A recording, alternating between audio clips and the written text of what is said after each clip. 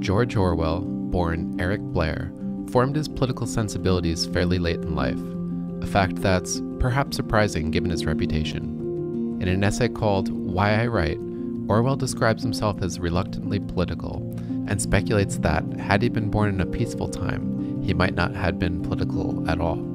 Orwell's catalyst came in 1936 and 1937 when he traveled to Spain to work as a journalist during the Spanish Civil War. On arrival, he decided to enlist in the fight against Francisco Franco. Orwell speculated that, had he been asked why, he would have said, to fight against fascism. If you asked him what for, he would have only said, common decency. Some elements of his political thinking were already in place. He instinctively felt sympathy towards the working class and distrust towards authority. When he arrived in Barcelona, a city that had converted in wartime to a worker-owned, classless structure, he said, "There was much in it I did not understand. In some ways, I did not even like it, but I recognized it immediately as a state of affairs worth fighting for." Orwell was assigned to a Marxist militia group associated with Leon Trotsky, which was allied with a communist militia group associated with Stalin and the Soviet Union. After months of fighting and making friends in his militia, Orwell was shot in the throat by a sniper, an experience he described as very interesting, like being at the center of an explosion, followed by a painless shock that made him feel like he'd shriveled up to nothing. Orwell survived, and the injury meant that he effectively sat on the sidelines during a major political shift. The communist faction, with allegiance to the Soviet Union, had gained influence in the Spanish government and moved to eliminate their political competition, Orwell's Trotskyist group. This was a betrayal since they'd been fighting on the same side of the war. Before long, virtually everyone Orwell knew was either killed or thrown in jail. They were charged with conspiracy, among other false claims, which was picked up and spread around the world by press on the left. After making some efforts to help his friends, Orwell felt his own arrest was imminent. He fled the country and returned to England. The experience changed him. Alright, stopping it there, and welcome to Mika Reaction Reviews, reacting to things on the internet. And today we're going to be reacting to a breakdown of Orwell. And I think we all know Orwell's most famous book, 1984, An Animal Farm, and he's written other books, and he's had a lot of movies and TV shows based off of his literature. And I think that in an age of the media being extremely biased and postmodernism trying to change our language and censorship and constantly feeling like we're being more and more controlled, constantly feeling like our liberties are being more and more eroded, and constantly feeling like common facts and data and biology is now being told that is no longer allowed to be said. And if you do say them, if you do speak them, you're no longer a part of decent society. Living in a world now where it feels more divided and more tribal than ever, I see a lot of people, including myself, constantly sort of quoting Orwell's movies, books, and literature, or just throwing out these sort of classic, oh, that's totally 1984, or how Orwell of you. But I don't actually know much about the man. I don't know much about his life. I don't know much about his past or his experiences or how he became the author that we now celebrate today. How did he become sort of almost a prophet of how society was going? And even listening to the intro of this video, I had no idea that Orwell fought during the whole Stalin regime, that he's actually seen and experienced his own eyes what totalitarianism and dictatorship does to a society and to a people, what control does to a people, what changing languages and lies and biased media does to a society. He saw it with his own eyes, and I didn't know that. I know, maybe you guys knew that. Maybe I'm the dumb one, but I didn't know that. So anyway, I'm excited to get more into this video. I'll put the name of the YouTuber on the screen, and if you remind me, or if I remember, I'll put the link down below. Anyway, we're gonna go right back into it, but before you do, if you like to have your videos, please like, comment, subscribe, hit that button to get notifications when I do upload. All of that really does help with the algorithm, guys, and if you'd like to support this channel even further, you can donate. My PayPal me link is in the description box below, and sometimes in the comment section. Of course, it helps helps, but you don't have to. You can just like, comment, and subscribe. Another great way to support this channel is either join my brand new membership program, different levels, different tiers, different perks, or you can visit my brand new merch shop, links down below, and links to all of my alternative platforms, my socials, including my Twitter, other ways to support me, and other ways to contact me for business is always in the links down below.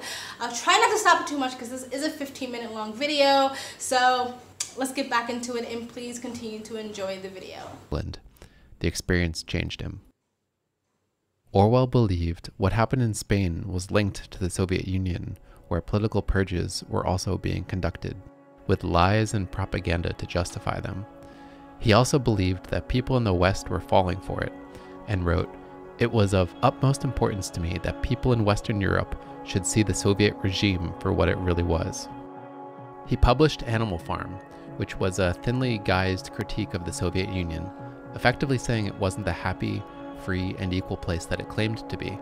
In reality, it was a highly unequal place, where a dictatorial minority used propaganda and political terror to manipulate the masses against their own interests. Orwell summarized the absurdity and the injustice of the situation in a proclamation made by the ruling pigs on the farm. All animals are equal, but some animals are more equal than others. He warned of the danger of political ignorance in such a society in the character of Boxer, who for years loyally works himself to exhaustion. His usefulness gone, Boxer isn't granted the retirement that was promised, but instead is slaughtered for meat and glue. His concerns with the Soviet Union were part of a broader concern on the nature of truth and the way truth is manipulated in politics. He brought attention to people's tendency to distort reality according to their political convictions. Reflecting on the Spanish Civil War, Orwell wrote, "What impressed me then, and has impressed me ever since, is that atrocities are believed in or disbelieved in solely on grounds of political predilection. Everyone believes in the atrocities of the enemy and disbelieves in those of his own side, without ever bothering to examine the evidence." Orwell believed intellectuals and the media, the people who live in the world of ideas, were prone to being especially out of touch with reality. This quote is often falsely attributed to him, but it does capture his general position, and he did say something similar. Reviewing the media coverage of the Civil War, Orwell said, "In Spain, for the first time, I saw newspaper reports which did not bear any relation to the facts, not even the relationship which is implied in an ordinary lie. I saw great battles reported where there had been no fighting, and complete silence where hundreds of men had been killed. I saw troops who had fought bravely denounced as cowards and traitors, and others who had never seen a shot fired hailed as the heroes of imaginary victories. And I saw newspapers in London retailing these lies, and eager intellectuals building emotional superstructures over events that had never happened. I saw, in fact, history being written not in terms of what happened, but of what ought to have happened, according to various party lines." Stopping it there, stopping it there, stopping it there. There's so much that I want to say right now, but I'm going to keep it to a minimum. Saying that the intellectuals in the media, the people of ideas like postmodernisms or postmodernists or philosophers, the people that tend to lean in a very liberal, progressive, sort of Marxist, socialist, communist ideas in universities, and again, media tends to be very disconnected from the real world, from reality. Like a lot of these gender-bending ideas come from postmodernists, comes from academia, comes from academics, and it's pushed through media. The race realism comes from academia. It comes from academia and universities and then pushed into the real world where it doesn't make sense and it doesn't work out the way their ideas thought it would work out. And the whole Animal Farm book where he says we're all created equal, but some are more equal than others, that sounds like privilege to me. That is pushed very much in today's society. We're all equal, but there's white privilege, there's pretty privilege, there's Eurocentric privilege, there's male privilege, there's female privilege, even though that one doesn't really get talked about that often. That's what it sounds like to me. And the whole, like, the one animal with the bulldog or something like that thought that he would get his just retirement for going along with this propaganda or this narrative, but then he just gets grinded up and made into paste, because we all know in these sort of totalitarian dictatorship regimes that's usually birthed through communism, socialism, and Marxism, the gun always gets turned back on those who helped usher it in. We all know this. But anyway, I want to say more, but I'm not going to. We're going to get back into the video. He thought propaganda on the fascist side was even worse, and concluded, "This kind of thing is frightening to me because it often gives me the feeling that the very concept of objective truth is fading out of the world." Concerned with the effect this would have on history, he said, "I am willing to believe that history is, for the most part, inaccurate and biased. But what is peculiar to our own age is the abandonment of the idea that history could be truthfully written. In the past, people deliberately lied, or they unconsciously colored what they wrote, or they struggled after the truth, well knowing that they must make many mistakes.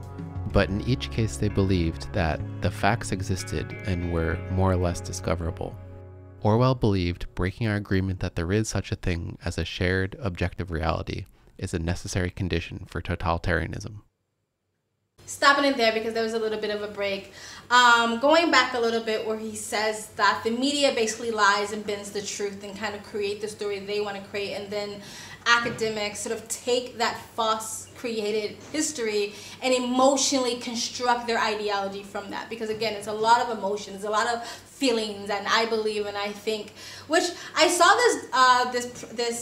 this one video that explained what nihilism was and asceticism was. I think, am I saying it correctly? I'll put it on a screen. And then I forgot the last one, but it was like what happens when people just kill God, right? When they kill faith, when they kill God, when they kill a higher power, because we humanly instinctually want a higher power or a higher calling. What do we do after that? Either you go into nihilism, which is what is the point of life and I should just off myself, or you go into asceticism, and I believe asceticism is like lean into the absurdity of nothingness or meaningless. Lean into the idea that nothing has meaning and is all pointless.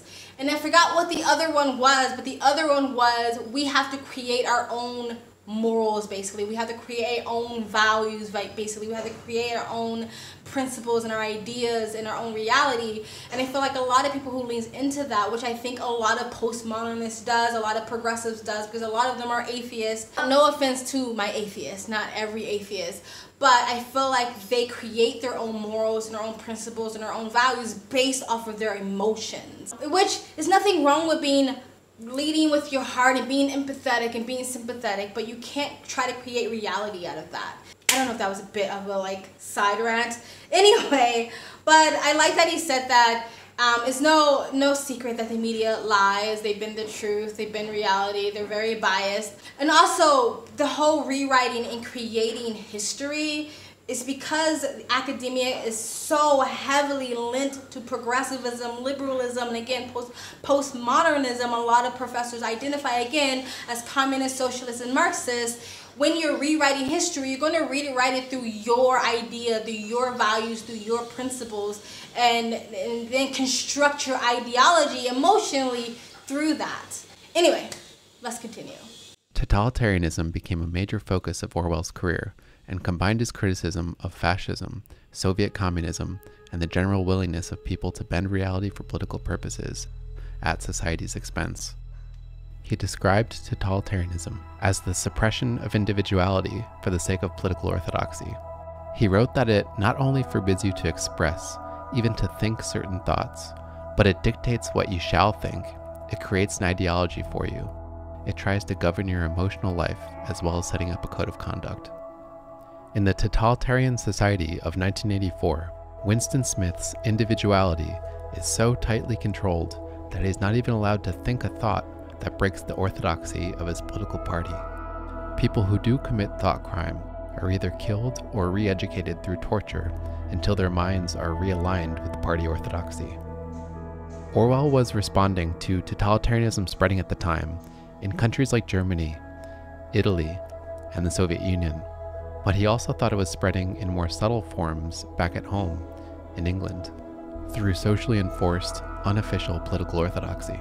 Many people participating would do so voluntarily censoring themselves when it came to certain subjects, and voluntarily conforming their beliefs to whatever their political party tells them.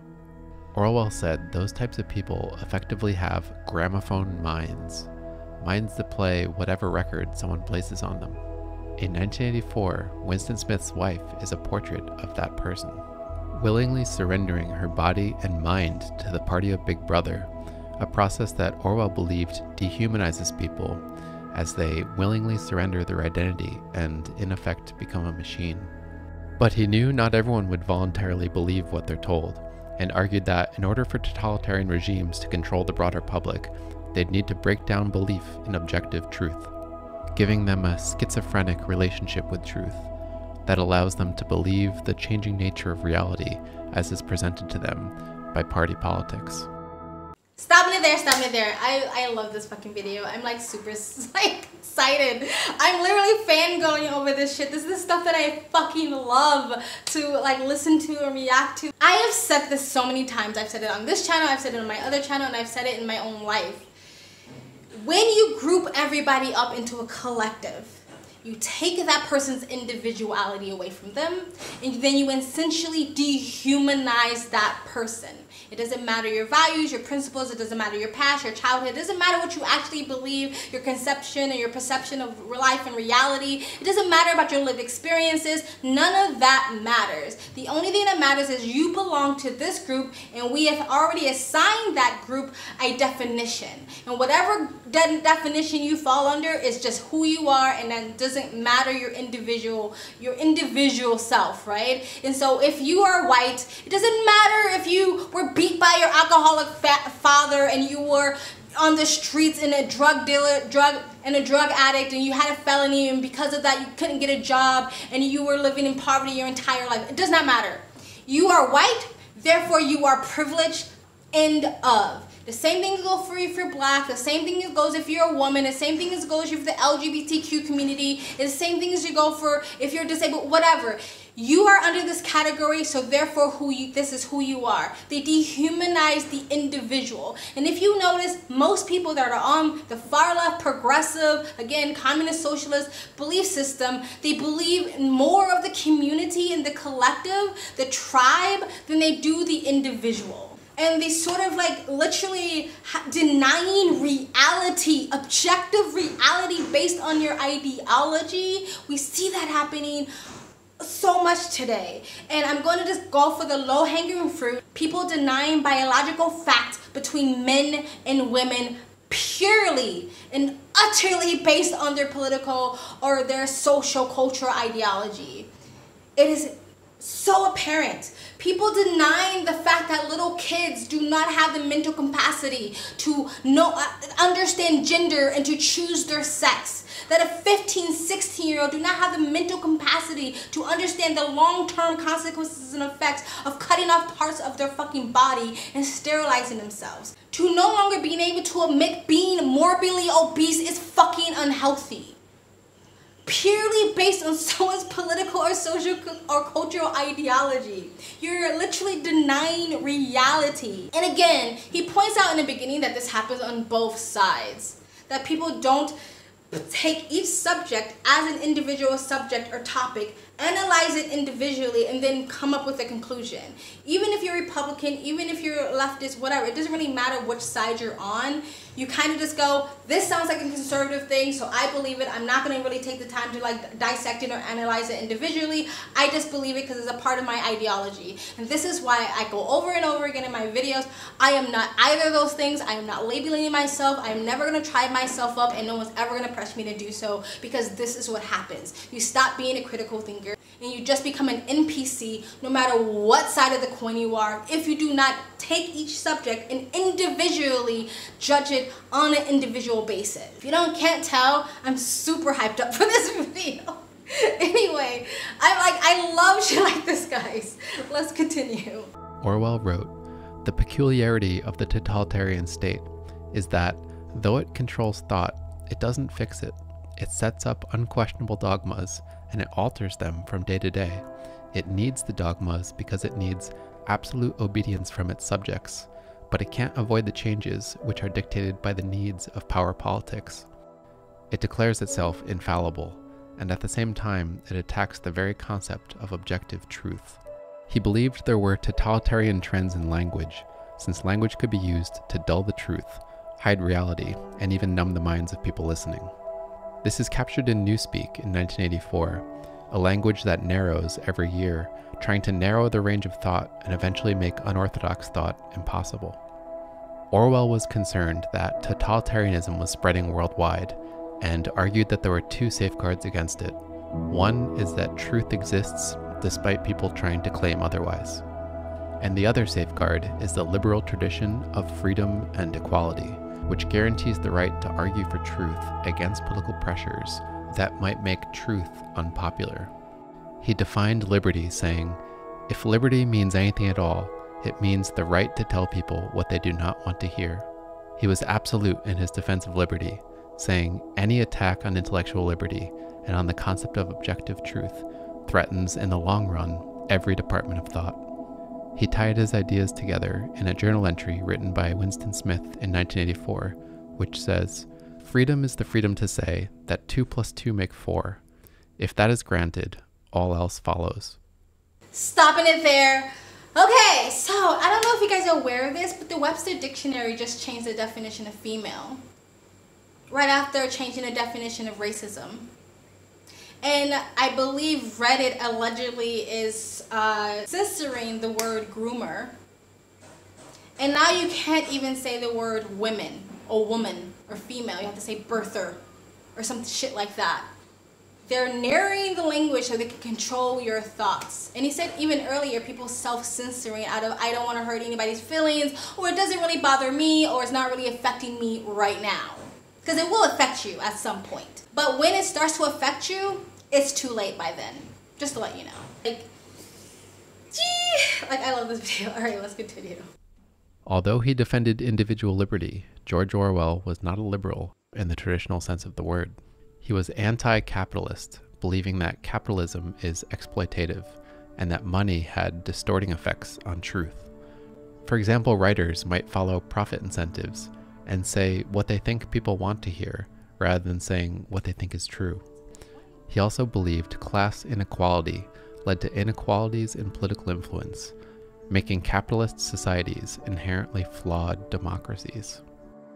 The social model that best upheld the principles of freedom and equality, he argued, was democratic socialism. Democratic socialism to Orwell didn't mean a welfarist version of capitalism. It meant using democracy to vote in a new, mostly classless society, with centralized means of production and income levels controlled to the point of being approximately, but not exactly, equal. Orwell's support for democratic socialism motivated more of his work than many realize. As he explained in a preface for Animal Farm, the book wasn't condemning socialism. It was trying to separate it from Soviet communism and allow for a revival of socialism. His most extensive argument for democratic socialism is in The Lion and the Unicorn, written in England in 1941 while German bombers flew overhead. Although Hitler's regime was morally wrong, Orwell argued that the English could learn something practical from it. He said of the English ruling class, to understand fascism, they would have to study the theory of socialism, which would have forced them to realize that the economic system by which they lived was unjust, inefficient, and out of date. Orwell believed Hitler's military success, while appropriating aspects of socialism, physically debunked capitalism, and once and for all proved that a planned economy is stronger than a planless one.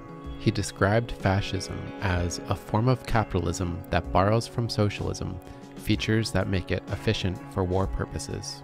And he distinguishes the two, saying socialism aims for a world state of free and equal human beings. It takes equality of human rights for granted. And fascism does the opposite. Fascism is the belief in human inequality, and in the case of Germany, German superiority. Orwell argued that for England to win the war, they should turn it into a revolutionary war, waging war against both Germany and class inequality. At the end of the war, Orwell openly reflected on those claims and said in some aspects he was wrong, but he still believed in the socialist cause. Summarizing his own career in 1946, he said, "The Spanish War and other events in 1936 and 37 turned the scale, and thereafter I knew where I stood. Every line of serious work that I have written since 1936 has been written, directly or indirectly, against totalitarianism and for democratic socialism. Orwell lived long enough to see an influential critique published that said socialism itself leads to totalitarianism, and he responded, effectively agreeing that it was a threat, but arguing that the injustice of capitalism made it a risk worth taking. In one of the final essays of his career, he wrote, "A socialist United States of Europe seems to me the only worthwhile political objective today, which would be founded on the principles of liberty, equality, and internationalism, which he believed was being held back by the apathy and conservatism of people everywhere." Okay, so I disagree with the socialist idea. I don't think that the risk of socialism becoming totalitarianism is a risk worth taking, like, at all. The risk of socialism and being very centralized power, and that power not being corrupted, to me is never a risk worth taking. However, I believe Canada, Norway, a lot of the Norwegian, Denmark, a lot of the Norwegian countries run under a democratic socialist sort of economy. It is not pure socialism. I think, like Bernie Sanders like to always use those countries as an example, they're not purely socialist. But then again, if you look at the medical system in Canada is very flawed. Even though it's free, there's very, very long waiting lines, and all of the medical interventions and stuff like that comes from us, and they take from us because they don't have the money to do so. But anyway, I understand a bit what he's saying though when it comes to just because something makes more money, then that's what you push. And he used the idea of literature or media. Well, right now we know that the mainstream media, they fund their organization through rage, right? Rage bait.